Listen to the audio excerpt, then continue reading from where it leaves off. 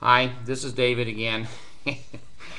And here's the comedy show sponsored and acted out by the Mormon Church, the cult. I have to say Mormon, Mormon, Mormon, Mormon, Mormon, because their crawler is crawling through my videos, and when they hear the Church of Jesus Christ of Latter-day Saints, the Church of Jesus Christ of Latter-day Saints, cult, cult, cult, Mormon, Mormon, Mormon, their computer goes like this, and then it sells an ad to Google to put below my neck and say, please, and I'm going to help them. I'm going to help them. Go to mormon.org and look at the stupid people and the geeks that are there. If you rather look at them than me. Now, we're not talking about beauty. We're talking about intelligence and being informed. Go to mormon.org. Mitt Romney, Mitt Romney, Mitt Romney. Their computer's going to go nuts. Anyway, let me tell you, let me show you more just BS, exclusive liquor laws, questions involve of LDS Church. You know, you can't flush your toilet in Utah without some type of permission from the LDS Church. In Utah, we have the most strict liquor laws in the world. You have to go to a liquor store to buy a bottle of wine for yourself. And of course, there's video cameras and people taking notes of your license plate. Now I'm exaggerating with the video cameras and the license plates, but when you go into the parking lot, all the Mormons look at you as they go by. Go, see, he's an anti-Mormon. He's buying liquor. The Mormon Church has been involved in this liquor law stuff since Brigham Young. As I remember my history, I think the church produced some alcohol, at least barley and some of the oats that were used by the beer companies in the early settlement of the valley. Well, because the Mormon Church believes that everyone in the world should act like them. You don't smoke, you don't drink, your penis is under their control, and your vagina is under their control. They're going to tell you what to think, where to think, how to think, and by God, they're going to tell you to wear certain underwear that reminds you that they're reminding you. Well, they've been involved in the liquor laws of Utah, and it's been a constant ongoing problem in Utah. And now that there's a very close 50-50, 51 maybe percent still Mormon, the non-members are basically saying this is stupid stuff, and we try to vote them out of office. It's still difficult. It'll be another 10 years or so. But anyway, they allow some drinks over the counter, but there's rules on them. The people can't see the bartender pouring the drinks, and you'd have to be in the back room. Everything with the Mormons are secretive, secretive, secretive. Park City, which draws people from all over the world for skiing, is much more liberal because the ski people and their industry is very important to the taxes of Utah. They build our roads and many other things. Well, the Mormons don't want you to drink, but damn, they want the money. They want the money that comes from the liquor in those liquor stores because they're going to build more Mormon signs along the freeway. And their wonderful campaign of I'm a Mormon and I'm not weird. Go on to Mormon.org. Please go on it. Look at the people that join the Mormon Church. They're desperate, basically flawed individuals, or they're having some type of a difficulty in their life.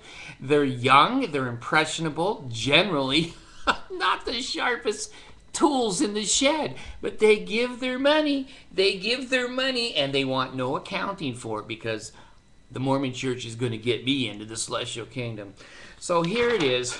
I have to put my glasses on and ruin my beauty again. I just wanted to get the you can look it up here. The number is SB 314. We're pretty convinced that the church had a pretty heavy hand in this legislation that was just passed, SB 314 in Utah. Can't prove it, but we're very confident that they did. And this is the Hospitality Association that is suing the Attorney General and the state of Utah, and they are convinced that that the Mormon Church has had way too much non-tax exempt 501(c) involvement in the liquor laws of the state of Utah. Now let me just leave you with this one quote, okay? It says here, according to this new complaint, now evidently this Hospitality Association has sued before, but now there's a new amended complaint that has 20 additional pages to support the filing of the refiling of the lawsuit. According to this new complaint, which was filed just days ago, the LDS Church shouldn't be helping legislators craft liquor laws. Well, I like that word. I like the word witchcraft. It should be associated with this Comedy Central religion. Anyway, it says here, like when it says the legislators who wrote Utah's last big liquor law got, quote, approval from the Church of Jesus Christ of Latter-day Saints. It's just comedy. It's just comedy. They're going to control your penis. They're sexually repressed, and they want you sexually repressed.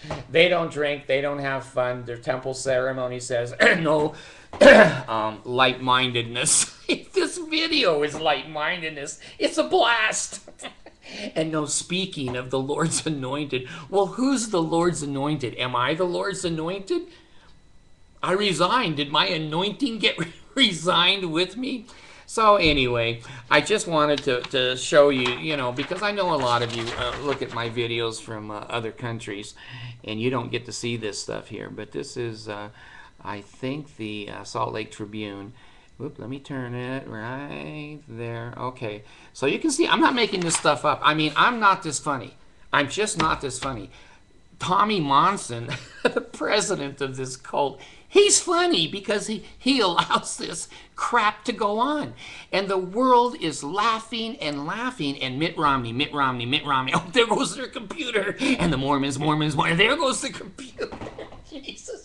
There'll be ads all over this. And when you look at it, look under here. It's funny, the Mormons always place the ad by the slitting of the throat from the temple penalties. So anyway, I just wake up every morning, and it's better than reading the newspaper. It is better to read the new policies and procedures of the Mormon Church.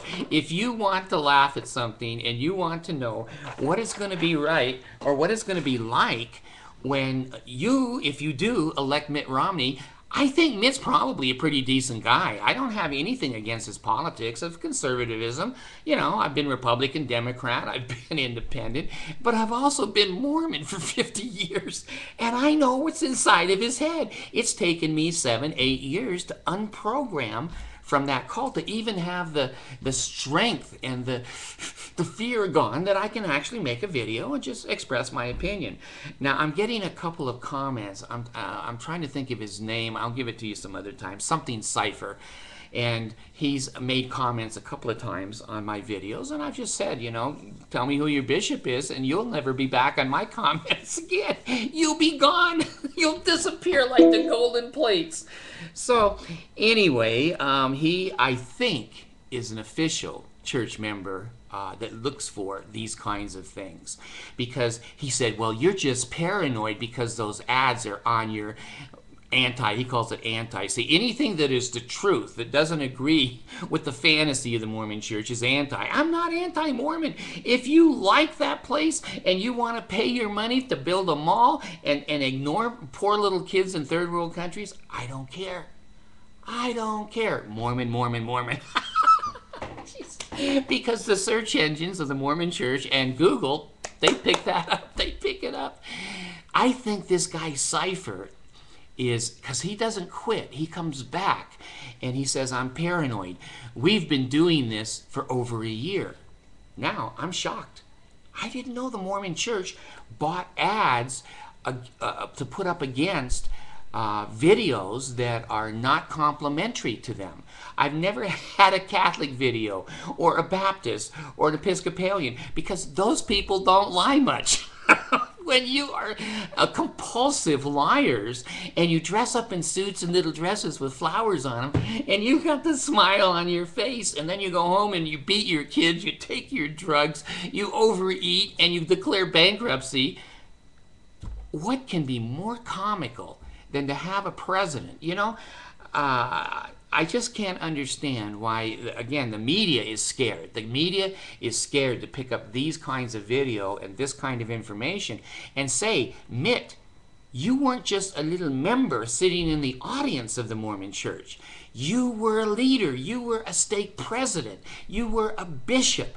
And you didn't lead. You're a follower. You're not a leader. You're a follower of the prophet and the policies and procedures of the Mormon church. So anyway, I just wanted to show you that the Mormon church, like I said, you can't flush your toilet or buy toilet paper in this state without the approval of the Mormon church. If it has to do with bodily functions, they're number one.